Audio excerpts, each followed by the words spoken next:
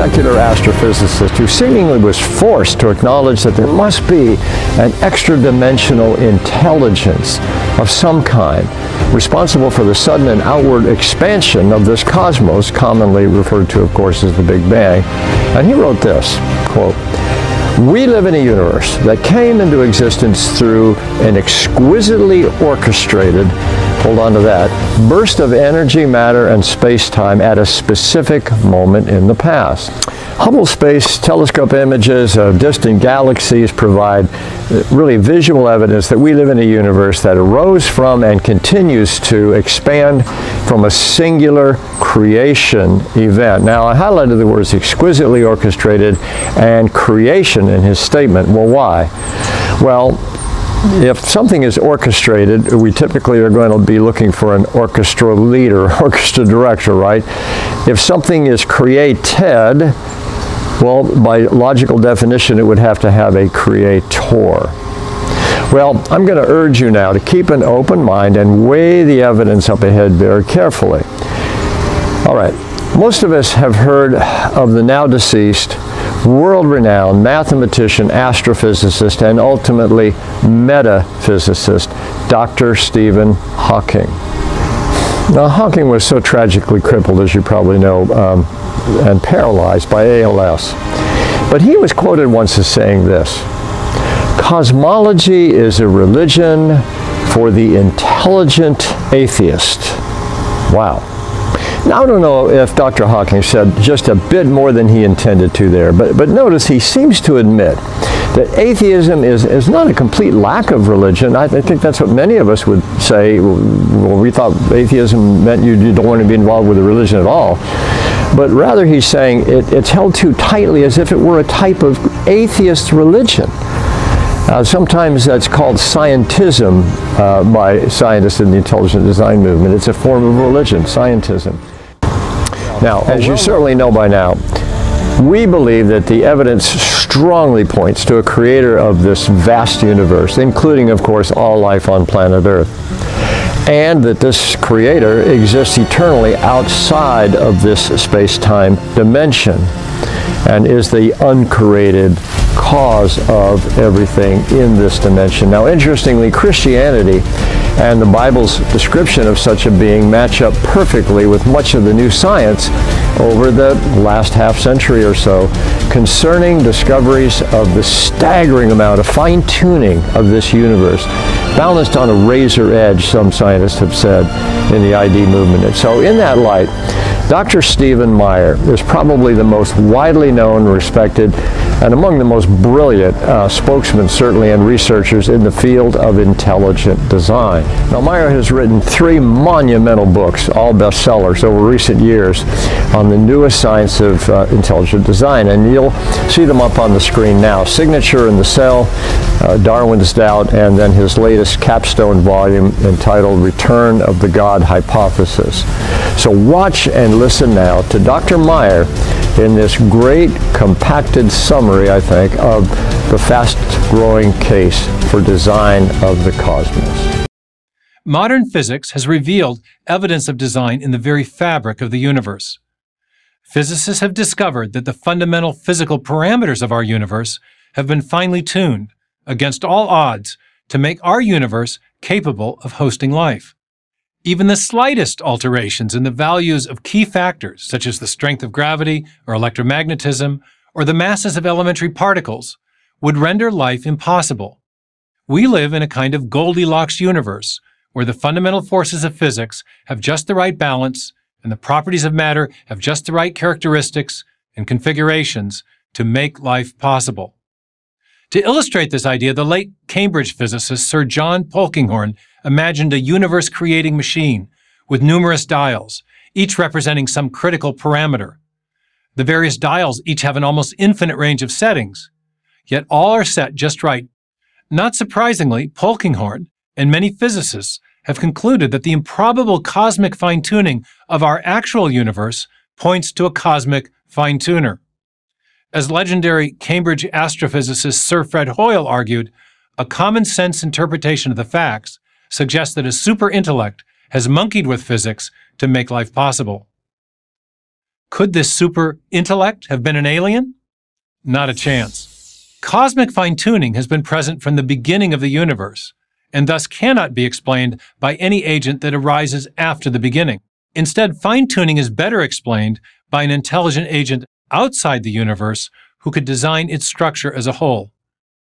To avoid this conclusion, some physicists have postulated another speculative hypothesis: the existence of a vast number of other parallel universes. This so-called multiverse idea portrays our universe as the outcome of a cosmic lottery in which some universe-generating mechanism spits out billions and billions of universes, so many that our universe, with its improbable combination of life-conducive factors, would eventually have to arise.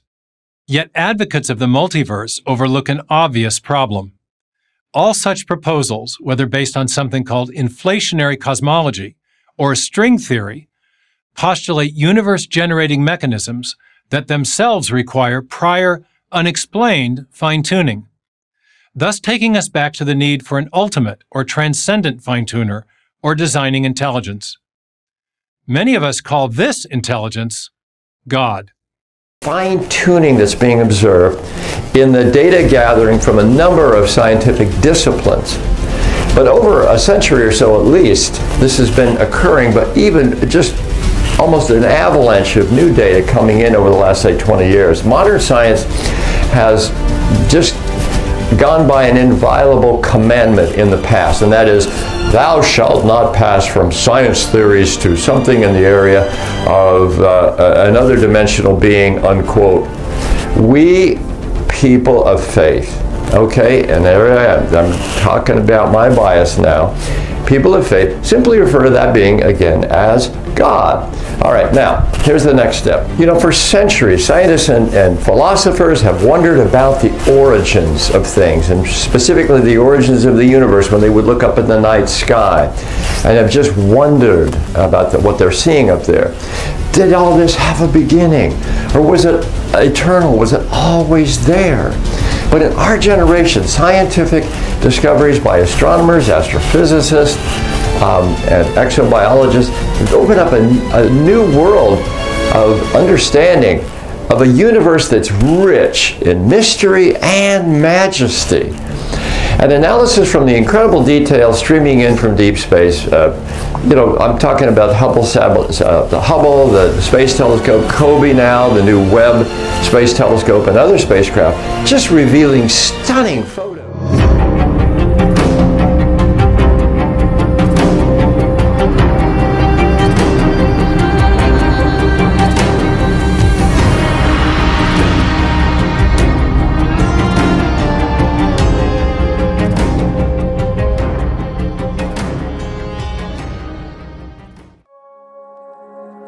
I greatly appreciate your telling us specifically a bit about the carefully balanced design inherent within this universe and our solar system. So, Dr. Miller.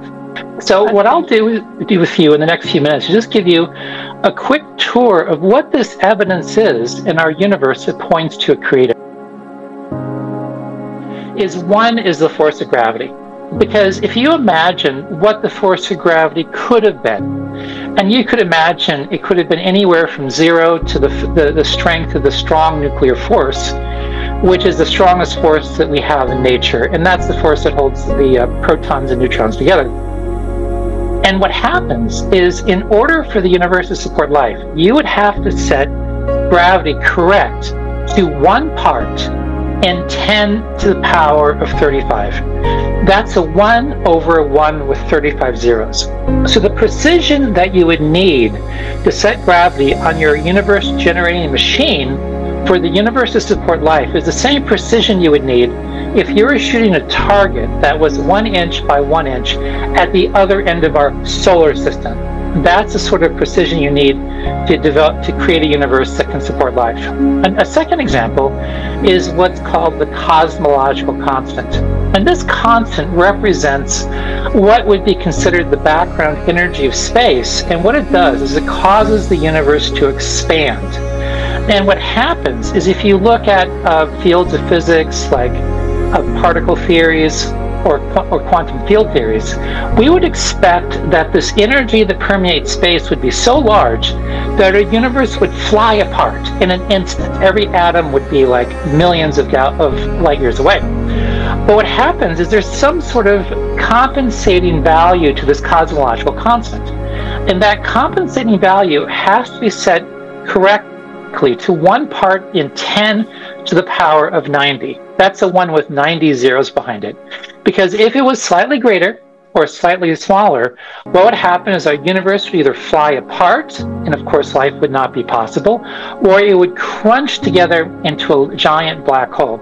So those are just 2 of multiple examples of details of our universe that have to be set just right for our universe to support life. But it isn't just that we see the evidence of a mind behind the laws of nature.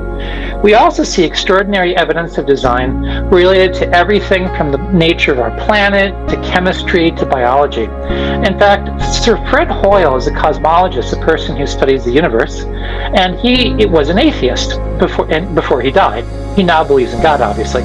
But when he was alive, he wanted to not accept the evidence of design in nature, but he realized the evidence of design was so overwhelming he could ignore it.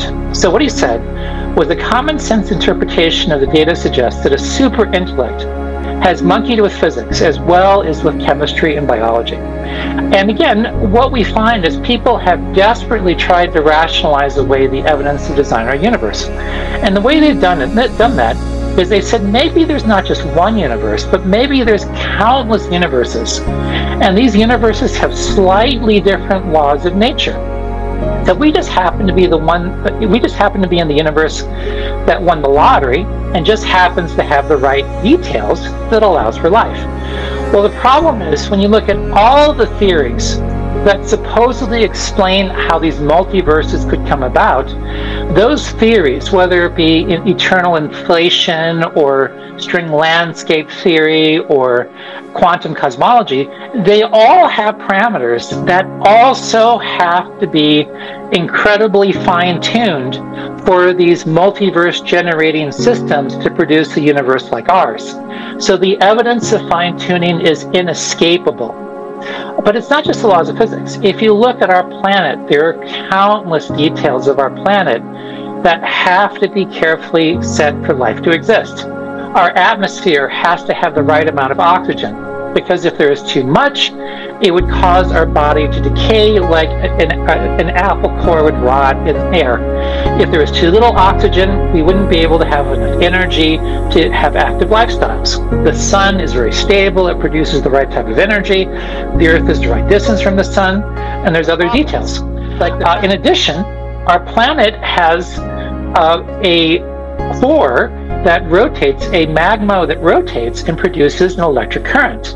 And that produces a magnetic field that protects us from solar radiation. If that magnetic field were not there, then charged radiation from the sun would kill us very quickly. But beyond that, what you see is that our planet is not only designed for life, but it's also designed for scientific investigation and cultural advancement.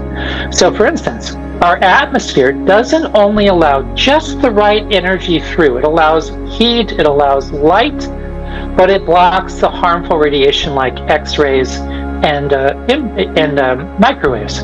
But also the atmosphere is transparent so that we can study the stars. That's really remarkable. Also, it so happens that the light that goes through is just the perfect light for photosynthesis. It's the perfect light for heat and many other details that are necessary for light.